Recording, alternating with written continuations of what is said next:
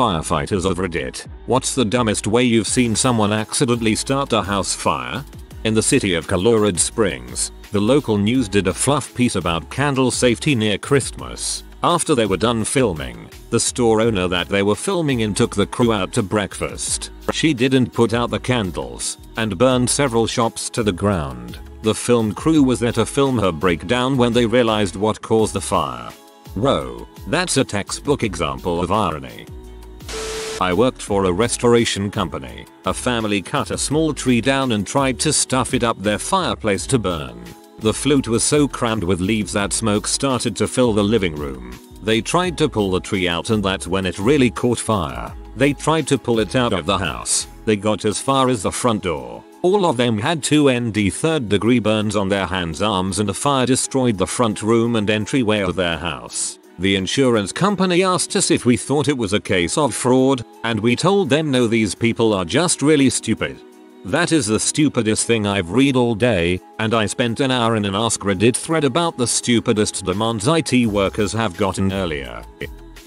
A Roomba knocked a scented candle over and set fire to the rest of the room. The guy said he knew the Roomba did it because he watched the whole thing happen, but didn't do anything because he thought it was funny. I can just imagine the Roomba turning to face the guy and saying something like, "They'll never believe you." Teenager was charcoal grilling in the attached garage during the winter. When done, he decided the best place to dispose of the hot coals was into a cardboard box in front corner of the garage closest to the house. Yeah, it went about as well as you can imagine. He forgot to turn the coals off. A fairly common one, but the response was interesting. Early February, Western PA. Guy's pipes freeze on the coldest day of the year, -8 F. He tries to thaw them with a propane torch, sets the wall on fire, tries to put the fire out, fails. Finally calls 911. Fire chief is 1/2 block away, is on scene in under a minute. Basement is fully involved, main floor catching. First engine arrives in under 5 minutes. Doors are blocked by fire. Exterior attack only. I'm on an attack line, spraying water into the second floor window. After 40 minutes, another firefighter comes to relieve me, but since I'd been getting back spray, I'm frozen to the ground. He has to pull me loose. 2 hours later, we have it knocked down. The insurance adjuster shows up. Assistant chief explains what started the fire. Adjuster replies, "Oh, yeah, we know. It's okay. We insure for stupid. Nobody got hurt. Family gets a much nicer house out of the deal." My dad was a firefighter, and he once went to a house fire that was started by the old lady who lived there. She liked to burn candles, but didn't like the wax buildup that would form in the cavity, so she would soak up the liquid wax with a napkin. She was doing this when she accidentally brushed a wax-soaked napkin up against the flame. She panicked and threw the napkin into the trash, where all the other wax napkins were. As the trash can exploded into flames, she fled the house, but not before she went to her oxygen tanks and flooded the house with pure oxygen, because she thought that it would smother the fire. The exact worst thing to possibly do. I'm guessing they were not able to save the house after that move. Not a house fire, but really good. Late 1980s. Guy was driving an old, beat up Lincoln. He turned a corner to go up a steep hill, but the road department had recently ground the asphalt down in preparation to repave. A storm sewer manhole cover was sticking up about 4 inches. As he went over it and up the hill, the rear of his car dragged due to the pavement height difference, and the manhole ripped open his fuel tank and sparked off the gas. Guy described it. "I heard a scraping sound, looked in the mirror, and there was this trail of fire chasing me up the hill, like I was the roadrunner." He pulled into a gravel parking lot and tried to kick a brake in the trail before the fire got there, but it jumped the gap and lit the car. By the time we got there, it was a total loss. He actually thought it was kind of funny. The only real loss was his wife's purse, with her license and credit cards. The car was insured, and they got a pretty nice payout for it. Yeah, that is a good one. I can imagine watching that all go down, lol. I'm glad everything was okay in the end.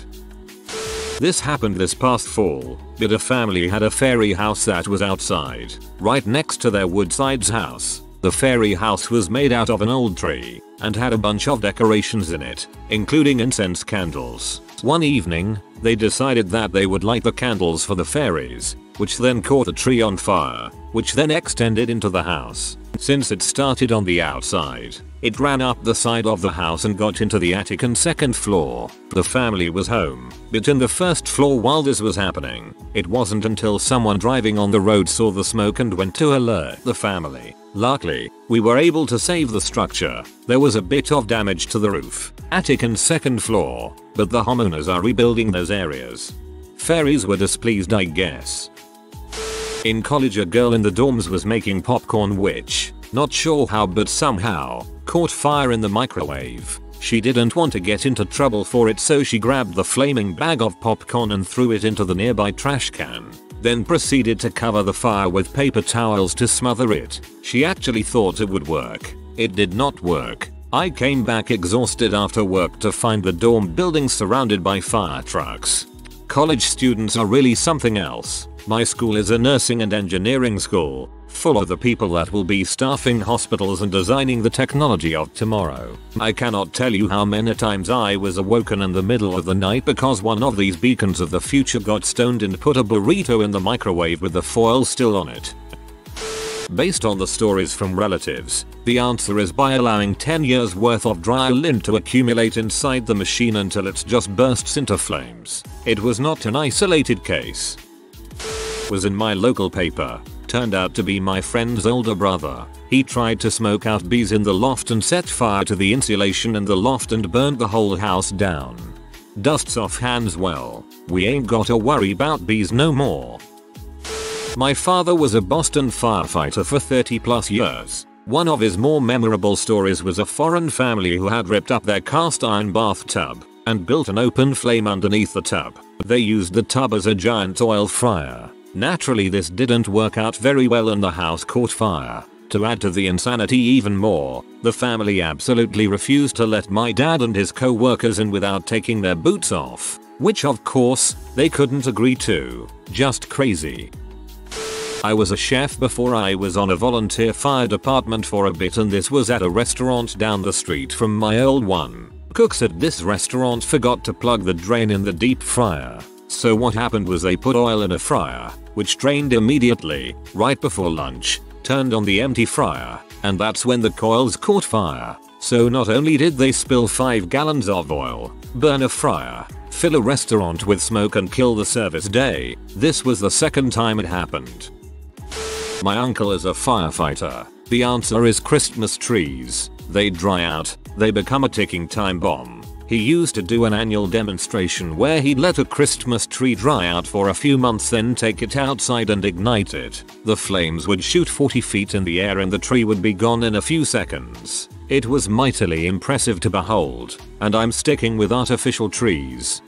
Firefighter here. One extremely cold night, the temperature was -11, wind chills 40s. This guy tries starting a fire in his fireplace and couldn't get it started. He decides to use gasoline, dumps 1/2 gallon on the firewood stacked by the door and the other 1/2 onto the wood in the fireplace. As he attempted to light the fire, he couldn't get the lighter to work. Now the vapors are really starting to build. He then goes to the kitchen, which adjoins the room with the fireplace, to use the stove to light some newspaper. As soon as he turned the knob on the stove, the igniter lit the gasoline vapors. The living room was instantly on fire. The vapors singed all his hair and got first-degree burns on his hands and face. We on the other hand spent the next few hours in the extreme cold. Flash ahead 3 hours, the firewood outside has somehow ignited and we have to go back. The second fire had some time to really grow. Middle of the night, everyone in bed, no one around. Longest coldest night of my life, all because some fool decided to use gasoline to start a fire indoors. General rule is to never bring gasoline inside, even just because of the fumes. Not a firefighter, but I set my parents' bathroom on fire while getting up from the toilet. My mom used to leave potpourri simmering in a small bowl on the back of the toilet with a candle to heat stew it just below. As I was getting up, I somehow knocked the apparatus off the back of the commode. We had carpet floors in that bathroom and that section of the floor caught pretty quickly. The fire then found a seam in the wallpaper and ignited the glue fairly easily as well. As the flames rose, it caught the roll of toilet paper on the way up the wall, which really accelerated things. All this took 30 seconds, and I remember being somewhat mesmerized at the path the flames traveled. I also remember that I had flushed the toilet before realizing what had happened. I somehow thought to grab the toilet bowl brush, shove it into the commode to get it wet, and then beat out the flames. The aftermath was surprisingly minimal. The small section of carpet was destroyed, but my parents replaced the carpet everywhere a few years later. The wallpaper wiped clean with some hot water and a rag, and thankfully there was only a little permanent smoke damaged on the ceiling which has seemed to fade over time. Mid-80s, near beginning of my career, young lady finished putting flea spray on her pupper when she noticed a tick embedded in its flank. Ever hear of the tick removal technique in which you blow out a match and touch the hot tip to the tick, thereby causing it to back out of the dog? Yep, dog caught on fire. Little fellow ran under the bed, which also caught fire. Lady grabbed the pup with spray wet hands, and they too caught on fire. Long story short, the house was a mess, but both the lady and the dog fortunately survived with moderate burns. There was also the lady who tried to sanitize her panties in the microwave, but I was off that day. This might be the best one.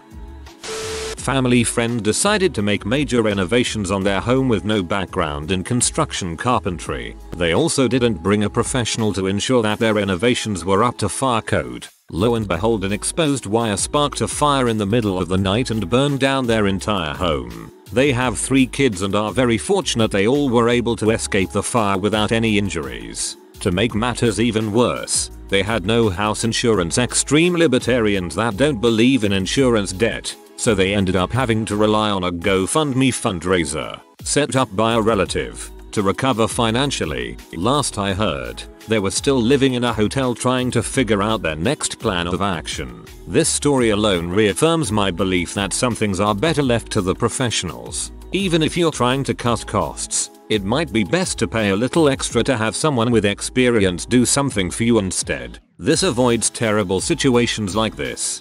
Libertarians relying on a GoFundMe. That's amazing. Not a firefighter, but happened in my building. In India generally you have small praying place in your house, like a little version of a temple. You lit diya lamp every day and pray there. In this particular case the family decided to keep this thing on a Fukin refrigerator. The diya fell behind the fridge due to wind from the window adjacent to it. The condenser caught fire and literally exploded. The whole floor was on fire. Luckily no one was home. It really was a dumb decision to keep a temple on a Fukin fridge.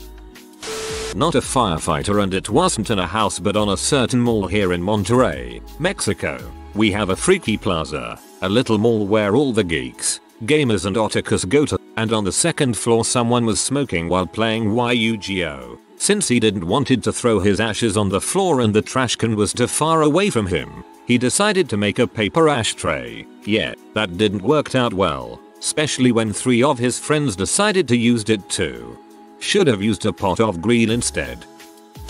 So, here in Argentina we have El Cordero a la Cruz, aka cooking a whole lamb with open fire. Well, it just so happens that pines are really flammable, and if you make an unprotected fire in a floor covered in pine leaves near a blooming pine. Once my neighbor stole 15 propane tanks and decided to make a DIY blowtorch. By neighbor I mean he lived below us. We were giving him our basement. He almost lit the house on fire, but then he tripped on something and fell over. The next morning we looked and saw it had burned a little bit but not much. He was also very drunk that day.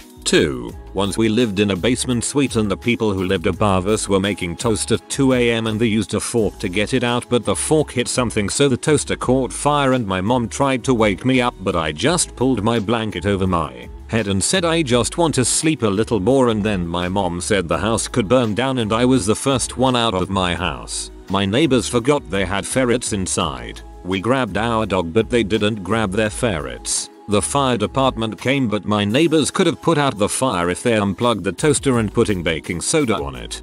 No, the poor little ferrets. Someone tried to make a gummy bear lamp like an Icoli to test it really gonna burn. And then his house was on fire. That episode scarred me for life. Every time I use fire my mind goes there.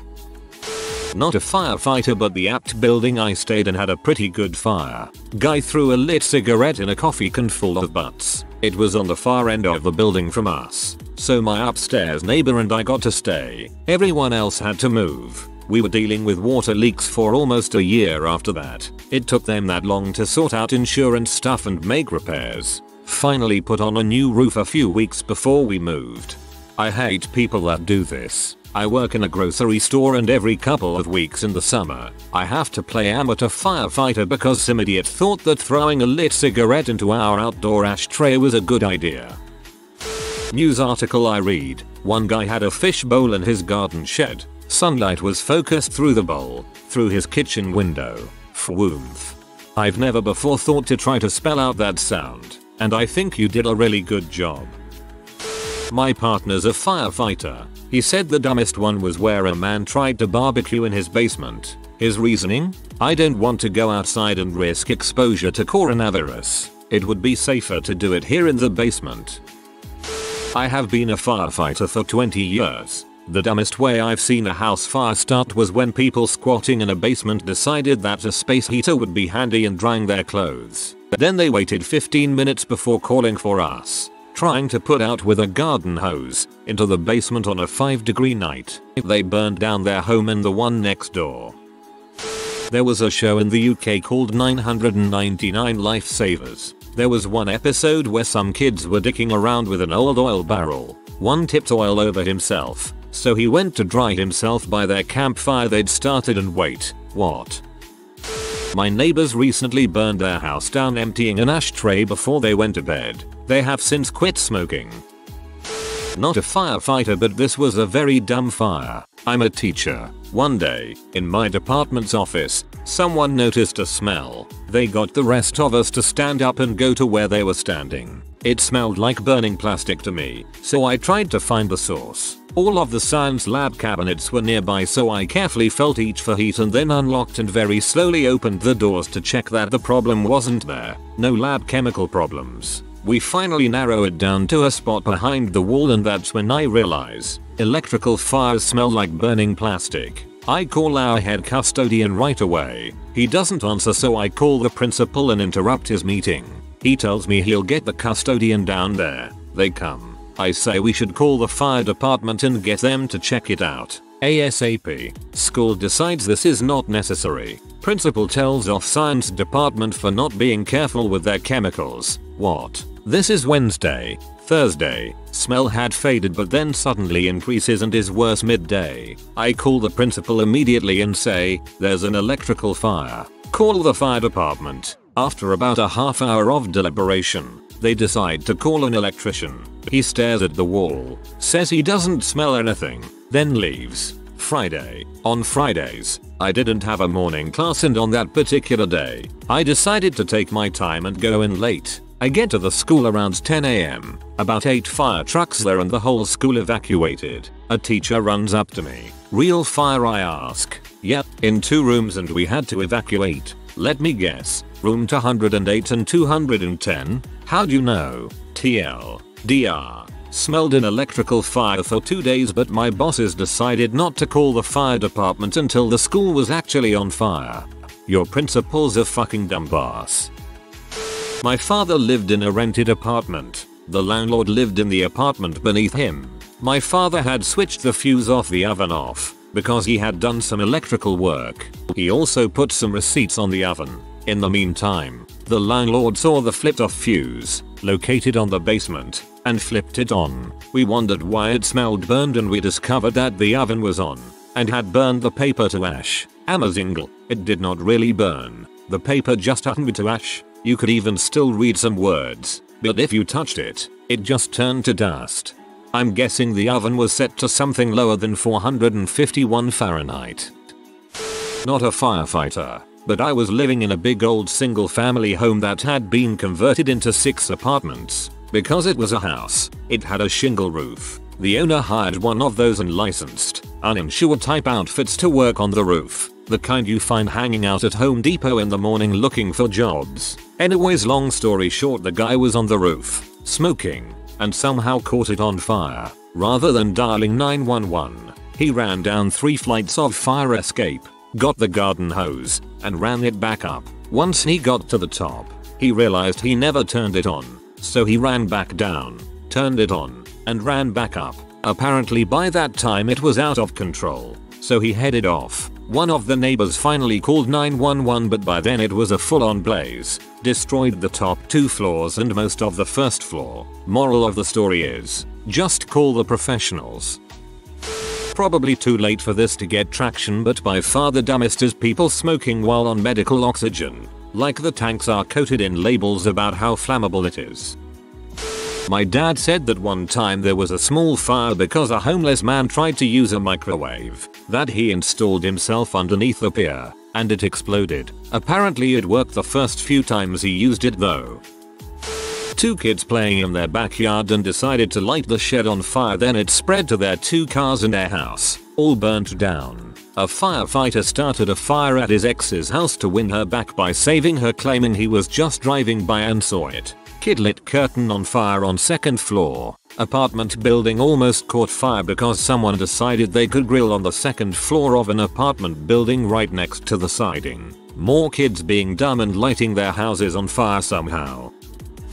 At the time my dad was assistant chief of the volunteer fire department, eventually moved up to chief. Before you scoff, they were actually very well funded and had some amazing equipment, thanks to a local glass fiber optics corporation. My mother started a fire in the dryer from not cleaning out the lint trap. It was a minor fire, but a fire at the assistant chief's house. First responders for miles showed up. Cops, EMTs, firefighters, and they gave my dad crap for years about it. It was even mentioned at his funeral service. Good times.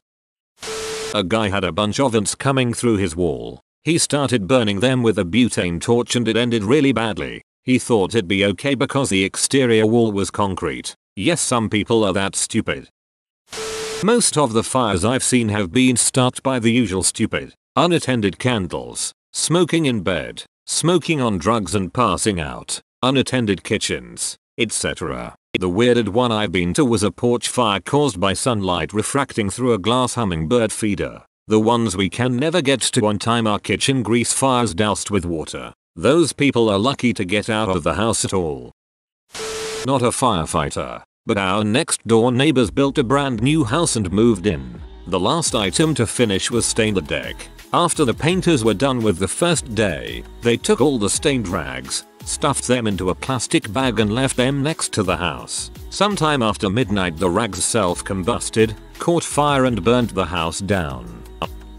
I'm not a firefighter, and technically it didn't start a house fire, but an ex-friend. Hopefully you understand why it's an ex-friend after reading this. Once wanted to find out what happened if you put paper into a fryer full of oil. I don't know why. Both why he wanted to and why I was friends with him, but he wouldn't listen. He waited for it to heat up, dropped a few drops of water in to make it spit like an angry dragon. Then when he was satisfied it was hot enough to melt the paper, he dipped in a sheet of A4. It caught fire, obviously. If I wasn't there it would have ended so badly, but luckily I knew what to do. Grabbed a towel, ran it under the water and then suffocated the flames. He wanted to throw his drink on it, and it was right then that I knew I should not spend another minute with this guy. Scorch marks up the wall, smoke filled the apartment, and I just walked out. That was the last time we spoke, almost 15 years ago.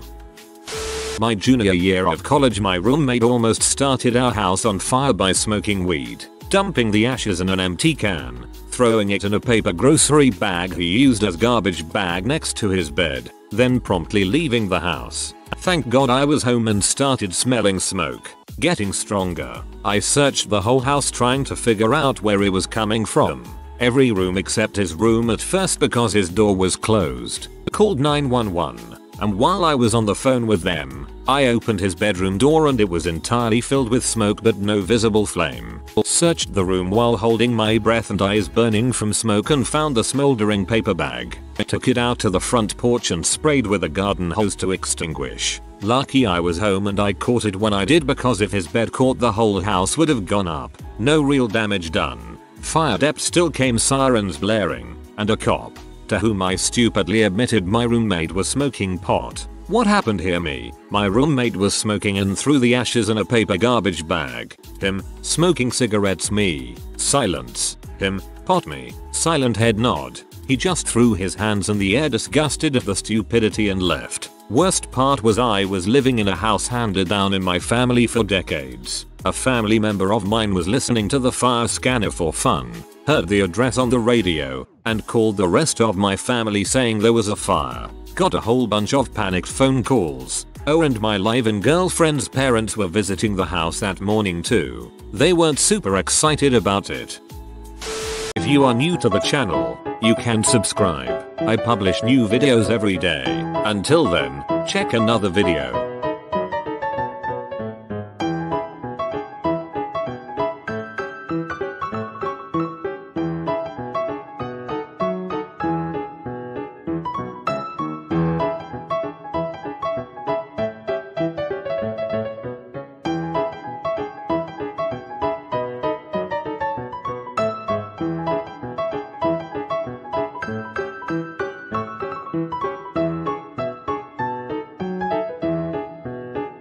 Bye for now.